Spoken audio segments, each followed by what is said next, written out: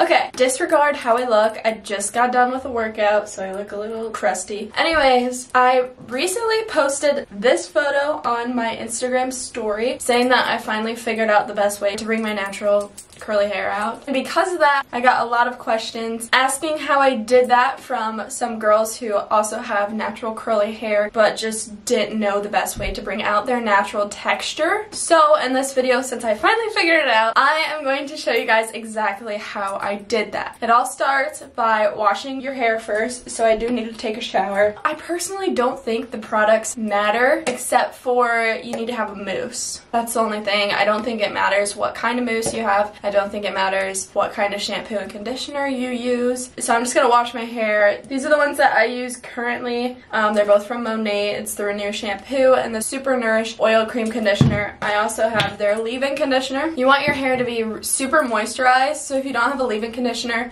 just try to leave in your normal conditioner just so that your hair is nice and smooth when you come out of the shower. So I'm gonna go wash my hair real quick and I will be back to show you what's next. Okay, this I didn't mention, but when I rinsed my conditioner out in the shower, I put my head upside down. And now I'm just gonna take a mousse, which I just use this 24-hour body amplifying mousse. It's Tresemme. I squirt some of this in my hand, just like that much.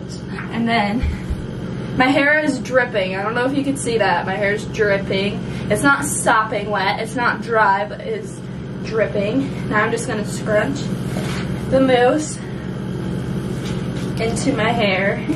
You hear that dripping? I want it to drip a little. Now you don't want to squeeze too much. All right. I look crazy. Now I'm just gonna roll my head so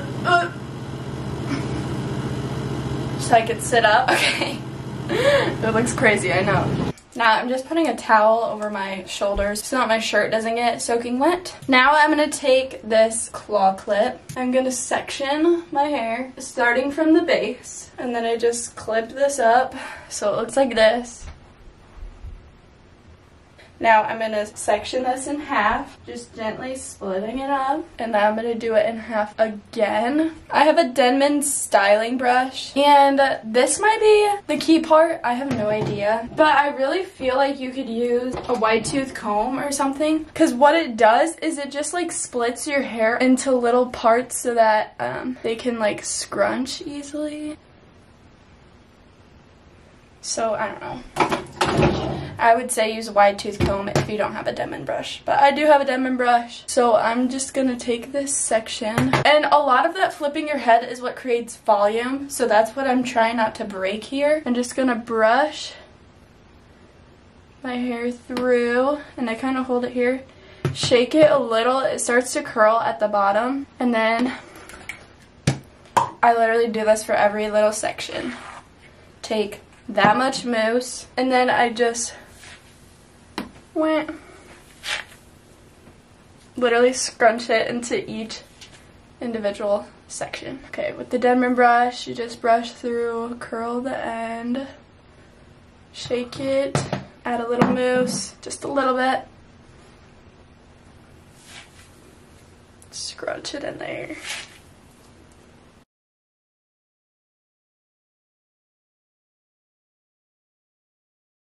Now I have just this little section on top. I'm gonna split it directly down the middle because that's how we're gonna style it. But I also want to have a left part there. Okay, so what I'm gonna do is I'm sectioning out that middle part. Sorry, it looks a little silly. Now I'm just gonna take this section over here and do exactly what I've been doing to all the other parts. And you don't want to squeeze the mousse too much because then it'll make your hair frizzy. So as you can see, it's pretty smooth right there. So I'm going to let it be. Now I'm bringing this middle section back over here, clipping it lightly so I don't destroy anything.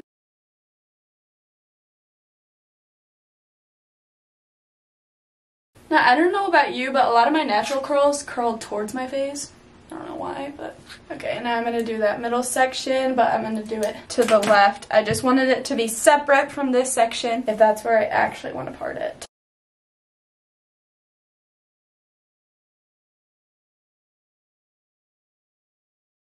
So now I'm gonna flip my head upside down again. And how you do it is you roll your head. You don't wanna like flip it like I said. I'm gonna take this little towel off now. So my head is upside down again. Now I'm gonna take mousse and put it on all my head at once. But don't do it. Don't scrunch for too long. At this step, I just like to go straight in with my diffuser. So this is a diffuser. It's just a hair dryer with this little finger claw thing attachment to it. Now with my head still upside down. Sorry, this is really silly. Now I'm gonna put it on high heat and I put it on low airflow, whatever, on low. Okay, now I'm just gonna blow around my head. I'm not touching my hair at all. I'm just blowing around it. I do that for like 5 or 10 minutes to start that cast forming. You want it to start getting a little crunchy. I'm literally sweating, so it's a bit physically demanding, I guess you could say. It takes a lot of work to make it look good.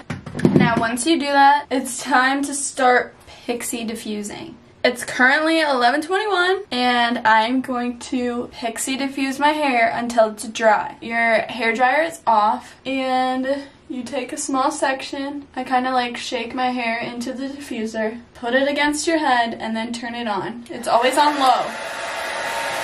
You hold it there for like 20 seconds.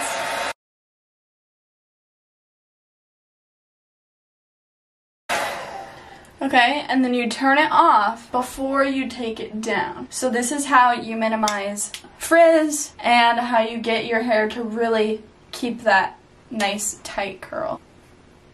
And that's what you do for the next 20 to 30 minutes, however long it takes for your hair to dry.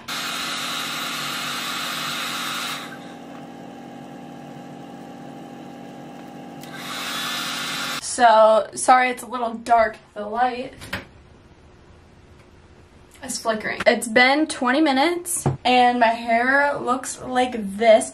It's still a little damp, so it's not completely dry yet. I can feel it with my hands that it's pretty dry. It's starting to get that cast on it. Now I'm just gonna dry my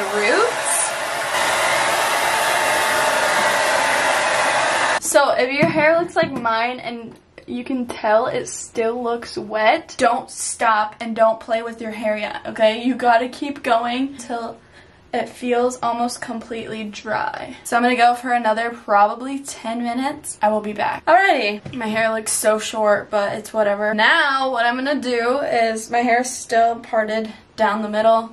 I'm gonna flip my head over and then just, even like going like this, like I can feel that my scalp is dry. If you don't feel that, if you feel that it's still wet, then you need to keep drying. Otherwise, I don't know, it's not gonna work, right? So I feel that it's dry, so I'm gonna flip my head upside down. Okay, now I'm just gonna shake my roots out. Okay. Now I have a little bit of volume, but my hair is still crunchy. Now I'm gonna take my hair and like flip that section over where I parted it. Ta-da! And now you can either just take your hands or you can take like an oil if you want. Here's where the magic happens. Actually, I think I want to do my makeup before I do this. Now I'm ready and it's time to break the cast. Okay, as you can see, my hair looks wet, but I promise you it's not. It's just kind of crunchy and that is the cast. Now we're gonna break it. Here we go. Okay, all you do is you just take your hands, scrunch your hair, and kind of pulse it. And you do this all over your head until it doesn't have that super wet look anymore. I'm just gonna shake them out a little bit.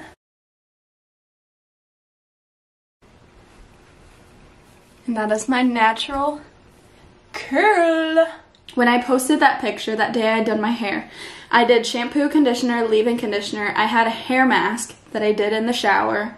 And then out of the shower, I put in this like split end mender and then this blowout cream and then the mousse. But that's why today I wanted to try it without all the extra stuff. I just use shampoo, conditioner, leave-in conditioner, and then mousse to show you that it's not the product, it's simply the process of how to do it. I feel like I honestly got better results this time than I did the first time, just because I kind of took more time with it and I focused on my part. I think it really helped to do a middle part with the side part. It just lays out a little better that way. But that's why I believe in the process of pixie diffusing, and make sure your hair is completely dry until you start to break your cast and get all that like crunchiness out. I hope you guys learned something and can take something from this video. I hope it works out for you. If it does, please send me pictures or tag me in a post, anything like that. I would love to see. Thank you guys so much for watching, and I will see you next time.